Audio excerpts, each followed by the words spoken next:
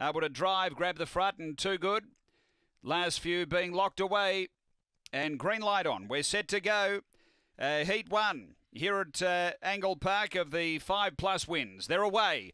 Good speed in the middle. Betty's Dream came out quickly. Crosses to lead them up. Out by 2.5. Late Missile, Webleck Breeze. Then came Hope's Girl. Behind those, Loud Missile, Lord Zanti and Webleck Breeze got shuffled back there. But the leader, Betty's Dream, going well. Straight and 3 in front of Late Missile. Then came Hope's Girl. But Betty's Dream all the way. Betty's Dream beats Late Missile, Lord Zanti, and then came Hope's Girl. They were followed by Loud Missile and Webleck Breeze. The time here is 19:90. After race number 2 and number 5, Betty's Dream, able to drive. She grabbed the front and Too Good. Numbers are 5, 1, 2 and 8.